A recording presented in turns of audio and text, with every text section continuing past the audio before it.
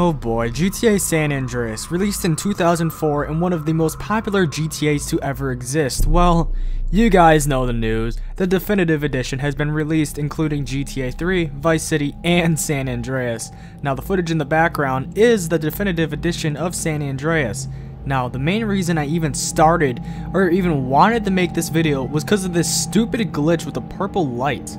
Now, before I get any further, I'm going to explain what this video is going to be about. So I'm assuming if you're an OG GTA San Andreas fan, you guys remember all of the original and kind of creepy myth hunting videos that used to exist on YouTube and still do to this day. Now, the purple light kind of reminded me of that and all the spooky and scary myths that were, you know, supposedly in GTA San Andreas. Now, this had me thinking, the definitive edition of San Andreas was less creepy compared to the original San Andreas. Now, what I mean by that is the environment felt, well, a little bit more alive, and it didn't feel as ominous and creepy as the, well, original GTA San Andreas game did. Now, as you can see in this footage here, the game just feels very claustrophobic. Like, the fog and the draw distance makes it feel as if you are alone, and the photorealistic pictures, such as of the moon and of the character models and of other things, kind of gives the game a very, very weird and unsettling feel to it. Or as I would like to call it, a very uncanny valley sort of feel. And it kind of reminds me of, well, the topic we're going to be talking about today, liminal spaces. Now, for people that don't know what a liminal space are, well, I'll give you a quick definition.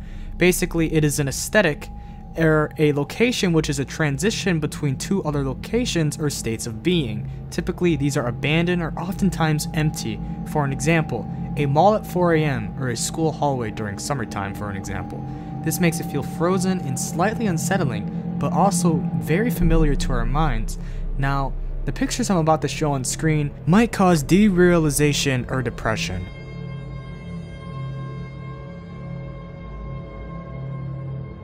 Now, although these images represent transition and transformation, liminal spaces are not viewed positively because they represent one of humanity's oldest fears, the fear of the unknown.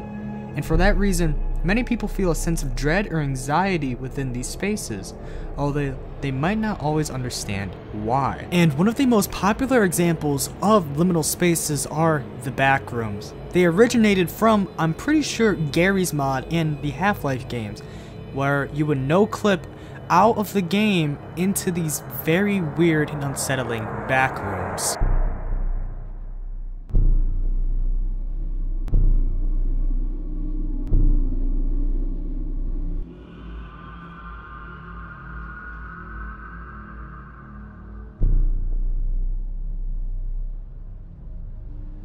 Now that I got you settled in, and now that you guys know the definition of liminal spaces, let's get right into this video. Now, I got this video idea from a Reddit post posted 5 months ago from a redacted user. The title goes, GTA San Andreas has such a creepy atmosphere that even most horror games can't pull off, and I would like to agree with it 100%. But why does it? Is it because of all the urban legends and myths surrounding the game, the overall aesthetic, or just the way the game looks? Now, it could be a combination of all of these reasons, but I'm gonna dive into the main reason, the graphics. Now, for 2004, this game was phenomenal. A crazy open world setting with 3 main cities, and well, it was the best installment in GTA history. This game was the first game to introduce wildlife and basically open areas that were not part of a city, aka the back roads, the countryside, the desert.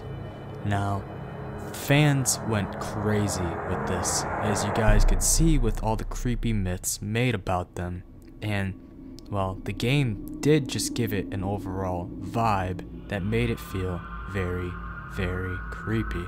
The way the fog rolls in and lowers your draw distance view, you can't see anything in front of you, so you better pray to God there isn't anything lurking in the forest, and you better watch your back because you don't know what could be hiding behind the trees and shrubbery that you just walked past. Now, this was terrifying for me when I was younger.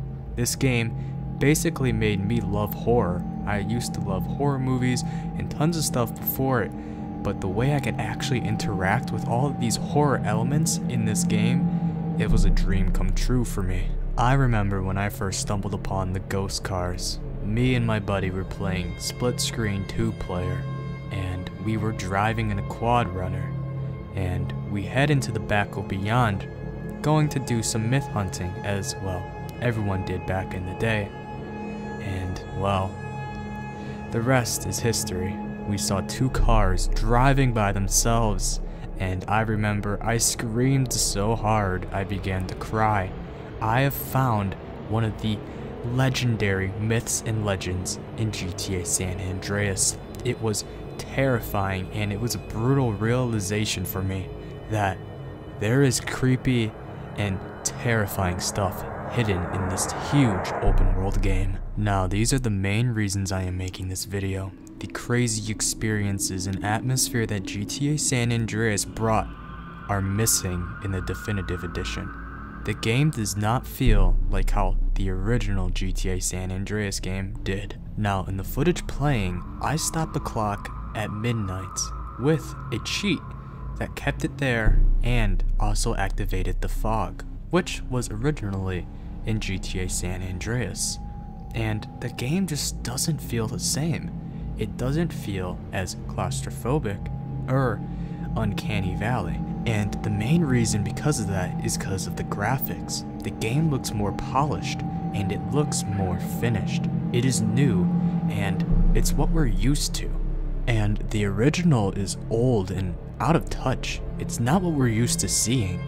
The real life images plastered onto NPCs and pictures and walls, floors, grounds, skies, and cars is not what we're used to seeing nowadays. Now, these are all the reasons in my opinion on why this game feels so creepy and alone and makes it feel uncanny valley. Now, all those are very valid reasons on why this game has such an unsettling and creepy atmosphere to it. Now, yes, the graphics and all the other things previously mentioned make this game terrifying, but there is one thing that I have been forgetting to mention, and well, that's the fear of being alone. Autophobia. What is autophobia, you might be asking?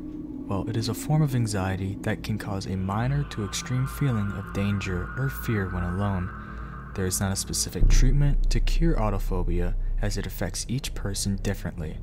Most sufferers are treated with psychotherapy, in which the amount of time that they are alone is slowly increased. Now, the footage behind me is showing footage of the infamous ghost town located in the desert in GTA San Andreas. I think it is very fitting on the topic of autophobia. Now, this circles back to liminal spaces. Liminal spaces are alone. There is nothing and no one in sight. But you get that extreme and overwhelming feeling that you are being followed or watched, or that you're not even alone at all. Now, GTA San Andreas very much well brings the same feeling, and it does it at a very heightened rate. Now, this might only go for a very specific audience of GTA San Andreas players, but just hear me out real quick. Imagine this.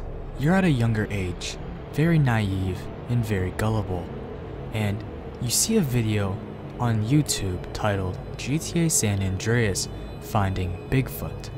You click on the video and it's footage of Bigfoot in GTA San Andreas.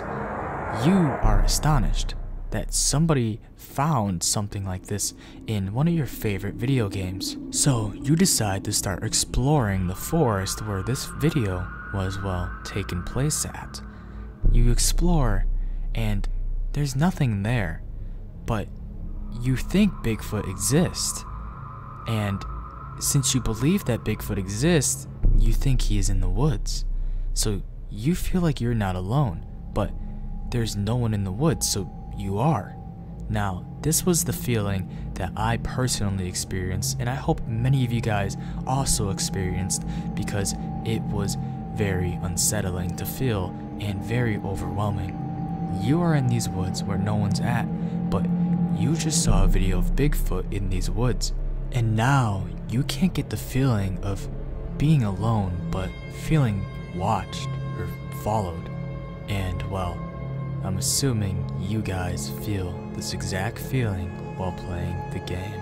Now, whether you like to believe the game is creepy because of the graphics, the myths and legends behind it, the fear of being alone, or any of the other reasons I have previously mentioned, comment down below. Or if you even have your own reasonings on why, also comment that down below. I find this stuff very interesting. I love creepy media, primarily video games, and I love covering them. So if you guys have any ideas for any other creepy things in video games that I should, well, make and record and make a video on, please tell me in the comments as well, because I love making videos for you guys and I like making creepy content, primarily GTA, but I like both. So if I can combine both of them, I totally will. But I hope you guys enjoyed today's video. I know it kind of got cut off at the end a little bit and it was a little abrupt, but those are the main reasons. That is why GTA is creepy and why the atmosphere feels so liminal and uncanny valley. I hope you guys have a great day, and well, be careful out there in GTA San Andreas, because, well, you don't know what's hiding.